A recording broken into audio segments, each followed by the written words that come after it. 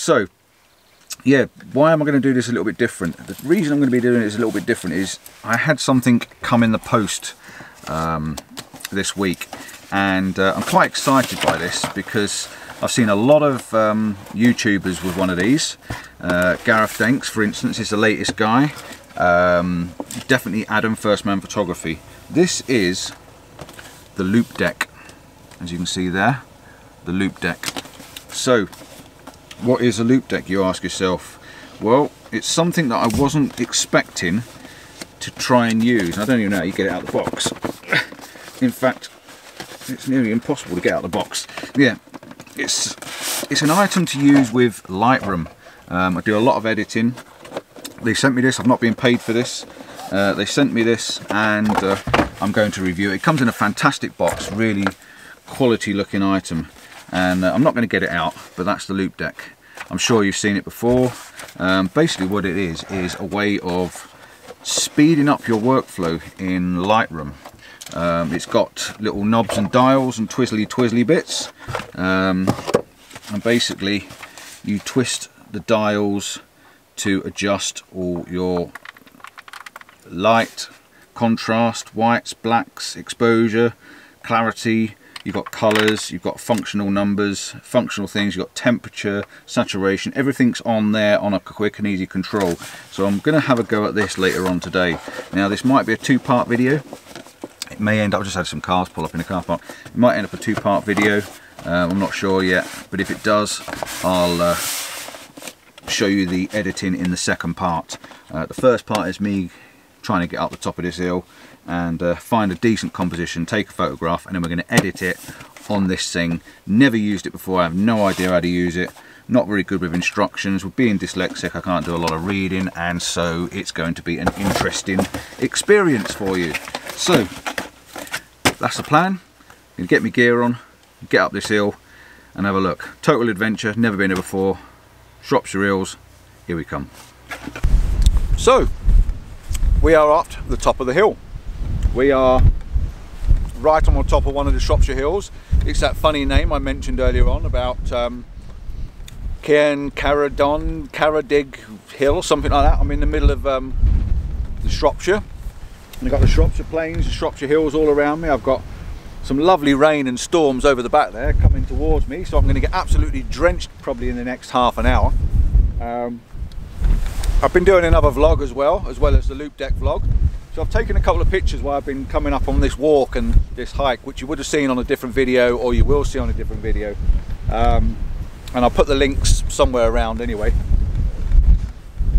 But the Loupedeck, I want to take one of these images back with me, and I'm going to work on it and process it for you. And yeah, next time you see me, we'll be in my little officey area with this brand new funny Loupedeck thing plugged into the PC, Lightroom up and ready, and an image ready to go. I have no idea how to use it. I'm going to go, I'm going to actually play with it live with you for the first time, and that is Compton style, definitely.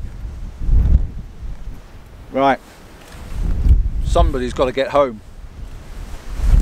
I got kids and grandkids to see. See you back in the office.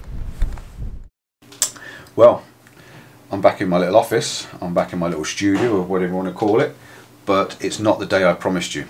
When I was up in the Shropshire Hills, I did take some photographs, but I didn't think they were worth editing on the Loupedeck. I wanted to try and find something that was a little bit better. You have to excuse me, this is a couple of weeks since I took those photographs. I've got a bit of a sore throat, a little bit of a cold, so I'm just getting some of this green, horrible, gungy drink stuff down with a few vitamins. I actually quite like them. Right, so yeah, where were we? We were on this, we were talking about this in the van, the Loupedeck. You see me open it. I'm now going to do this live for you on screen. So I'm going to take this out of the box, I'm going to plug it in, I'm going to see what happens, and then we're going to try and use it to edit a photograph. Never, and this is a proper Compton promise, I've never had this out of the box, so I have no idea how to use it. I've probably got to download some software as I plug it in and as I set it up. So what I'll do is, as I have to download the software, I'll just put you on pause, go through the software, upload, and then come back on again straight away. So you can get a real true feel for what this is like. It hasn't even been out of the box. Excuse me, I've got some green juice around my lips. The image I'm going to edit is this one that you can see on the far screen. This is an image I took last weekend. I had a Saturday night out. We went to shoot the comet that everyone's raving about, the Neowise comet. We went to Jodrell Bank. There is a video. I've put a video together, or I'm going to put a video together. I've done a basic edit on the images just to show on my Facebook what the images we got. This is a basic edit I had to play with. Excuse me. But I'm going to do a little bit better. I'm going to improve the editing process before I put the video together, and that'll go out over the next couple of weeks. Once the comet's gone and everyone's forgotten about it probably. But I'm a little bit behind on my editing. So yeah, this is the image I'm going to process. I'm going to put it up next to the raw file in a moment just to show you what it looks like. So yeah, let's get this out of the box. Let's not do too much talking. Let's get some time underway. So we pull it out of the box. Out comes the USB. Let's move the box out of the way. So it's about the size of a keyboard, maybe slightly smaller than my keyboard. You're going to have to find a home for it, so we need to push the keyboard back, and we're going to find a home for it. Oh look, I've knocked me little Lego people down. Mrs. C's been knocked over. Let's pick her back up again. There you go. Can't be having that, and there's Mr. O. Right, okay. So it fits in front of the keyboard on my desk quite well. It's not overly sized that it's going to take up too much room, so it can be easily left here to edit programs and stuff like that, or we can move it away and tuck it underneath out of the way. So we're going to plug the USB in and see what happens, and this is definitely first time, first go. So let's find a USB port, we plug it in, we can hear it popping. Setting up, let's have a look, setting up the device. So it's going through a setup process, blah de blah de blah. And it should be doing what it's doing. So once that's set up, we will probably have to find a program and get it to work. Let's just go on to Lightroom. We're in Lightroom now, and I'll flick it up on the screen for you. So let's just see if anything is happening. Let's go, what we've got on here, brightness. We've got brightness, brightness, brightness button. Can't see it for looking, highlights, contrast, blah, blah, blah, exposure. Let's just try that. Right, so nothing happens out the box. You obviously got to do something to adjust your brightness. So it's not actually linked to my computer at the moment. So I'm going to switch you off. I'm going to link it to the computer, and then we'll start talking about what we're going to do with it. But there it is out the box. It looks pretty swish. It's pretty cool. So let's see if I can get it to work.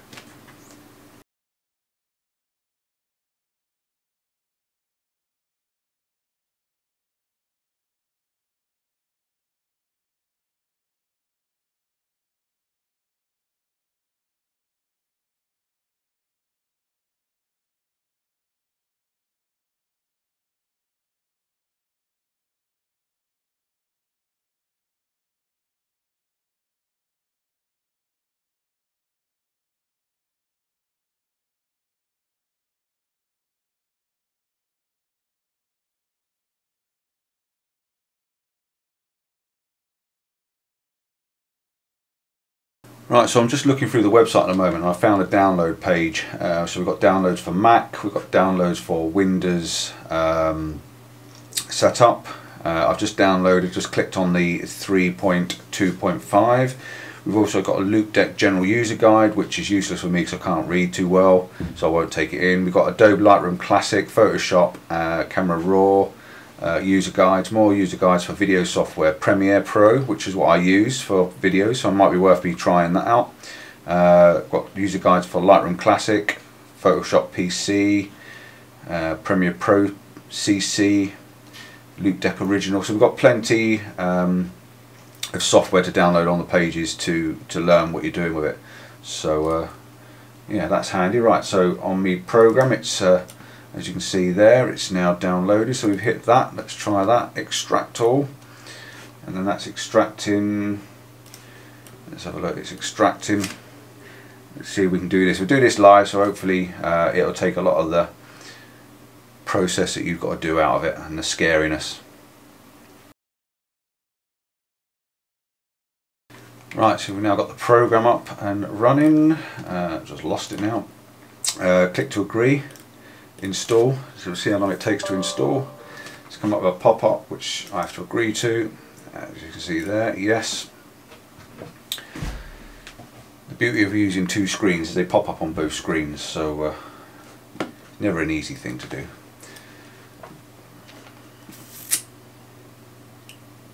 It's installing, so it's going to take a little while to install. So while it's installing, I'm going to have a drink.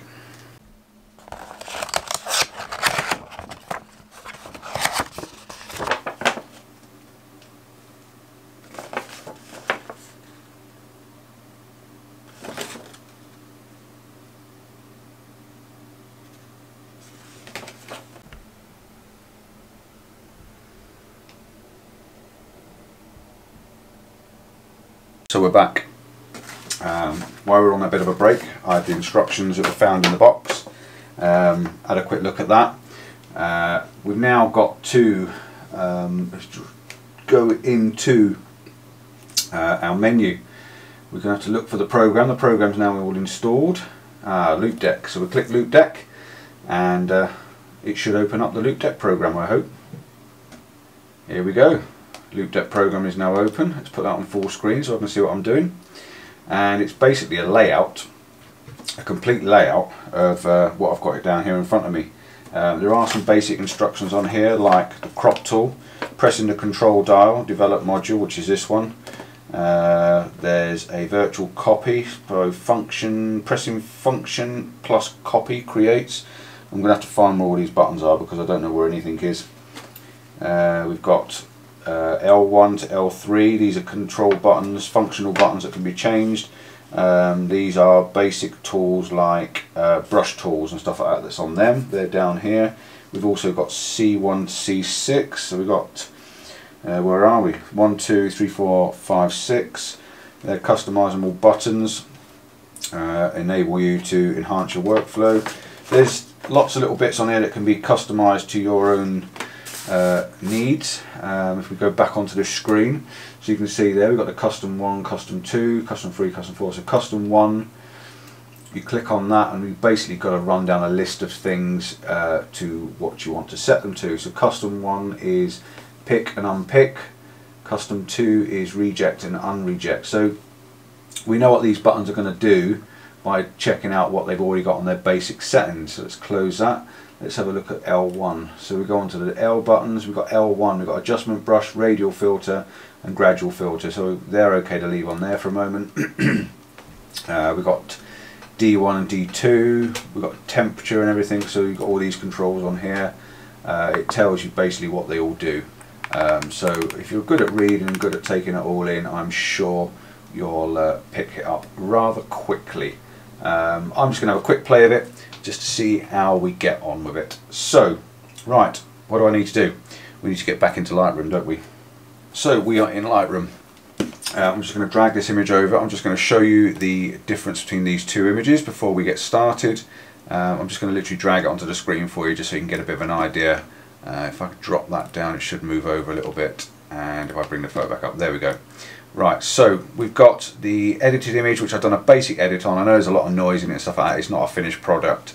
And then we've got the raw file, which as you can see is a rather dark image. So drag that back over there, put that back on the screen, open up my control panel again on the side. Right, we are now going to see if this Loupedeck actually does anything. So we're going to go to brightness, exposure, and we're twisting the dial on the exposure, and the exposure goes up and down, which is pretty cool.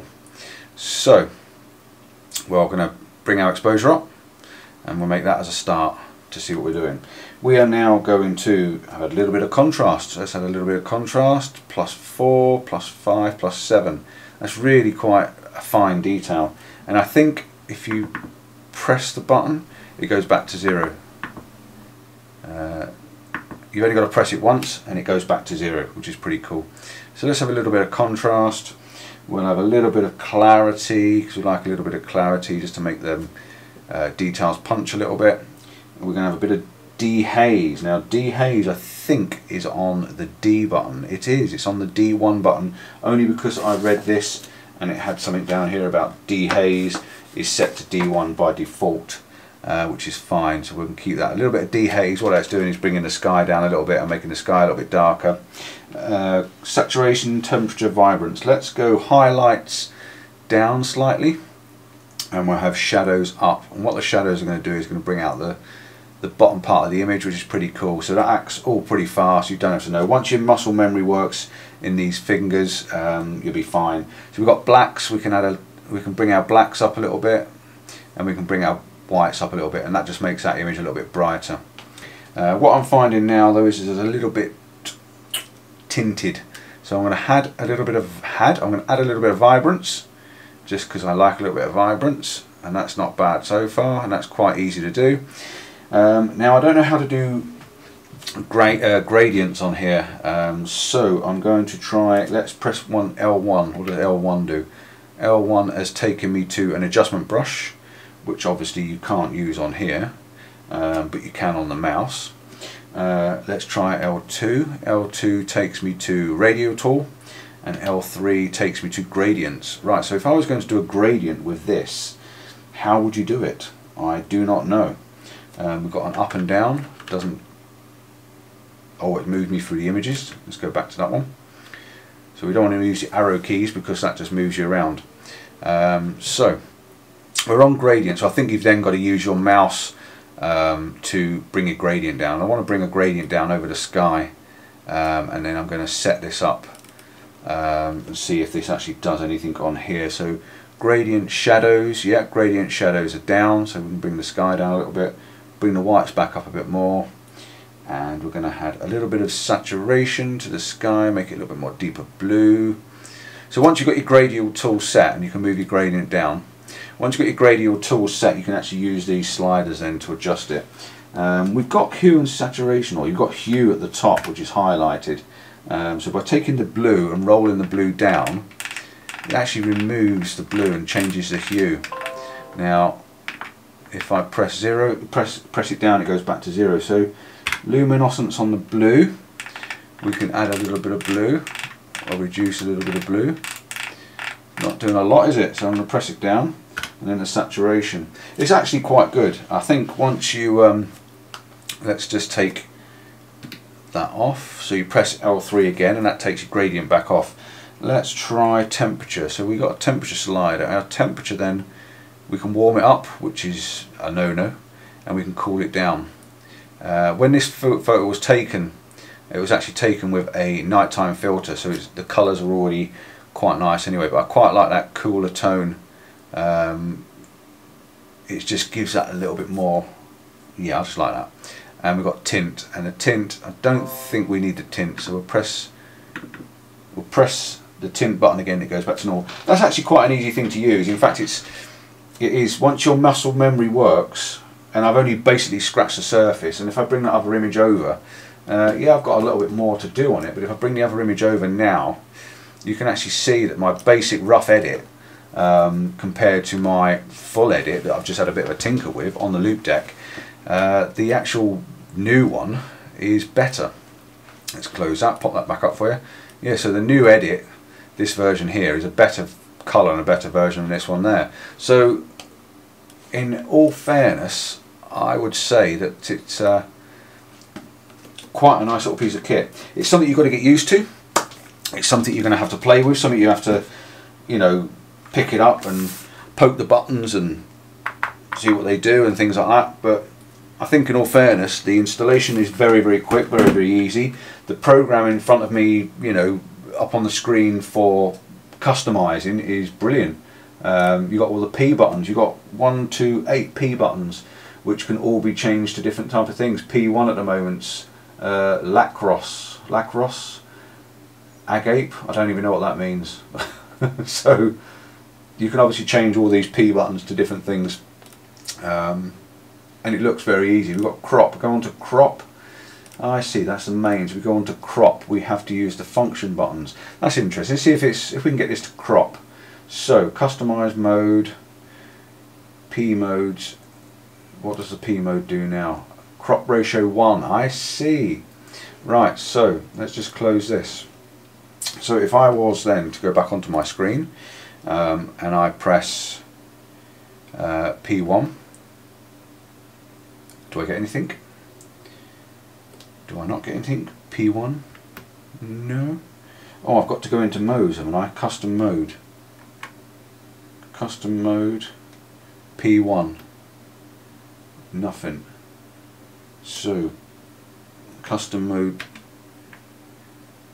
Right. No, that changed the screen. Go back to screen. I'm not sure. I will have to play with the buttons. Function mode. No. Not quite sure how we get that to work. We've got spot removal. You can even do spot removal on here. Red eye reduction. Let's just bring this screen over so I can show you. Yeah, we've got go into the custom mode here. We've got the main screen, we've got the crop screen, we've got custom modes, which I assume you would set the custom modes up. Let's just stay in as it is. So we can then go into the P modes, and this gives you these crop settings: 1:1, 6:4, 10:8, you know, 16:9, and you can assign them, I assume, to different sizes, which is very, very good because I like to crop my images a little bit. We've got spot removal. Again, it's got crop and paste. The crop and paste, as far as I know, the crop and paste will take any settings you've got. Let's move it out of the way. Let's have a look. So if we go into copy, assign all copied settings. So if I then go into the next image and I press paste, it's done an automatic copy and paste to the image I had before. So that would then just bring this, if I would just then always go onto my exposure, I'll bring my exposure down a little bit on that one. Oh, too far, way too far, too quick. Bring the exposure down a little bit on that one, and that's probably not far off of being usable. So yeah, let's go back to the other image. Bring that screen back up. And again, there's lots and lots of things. Graduated filters. So you'd have to learn how to use the graduated filters. This uses all of these. I'm blown away with what it can do. Anyway, right, I'm not going to keep going. That's the image. I just wanted to literally plug it in and try it out and see what I could do. And I've edited that image not too bad for a first attempt. Once I get used to it, it'll probably be pretty good. So yeah, thank you, Loupedeck. I will try it out a bit more, and when I get used to using it, I'll do an official, just a review on this, just to show everybody else what it can do. But until next time, I'm going to log out now. I'm going to say goodbye. I've got things to do. I've got videos to edit and process images. So I'm going to have a go at this, get used to it, get my muscle memory working, and keep poking all the buttons and see what happens. So until next time, don't forget to like and subscribe. Check out the other videos out on location, and I'll see you soon. Ciao for now.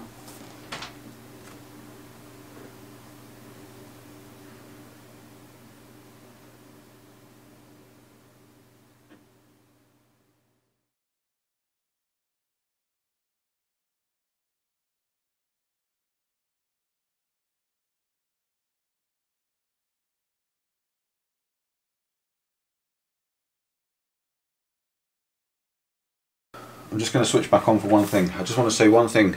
Conclusion is that Compton, who doesn't do a lot of reading, can use this. Alright? Dyslexic, don't take in a lot of words very easy, don't take in a lot of text very easy. Without ever using this, without ever seeing this, without ever touching this before, I can actually use it. So the conclusion is, it works. Let's get better at it though, eh?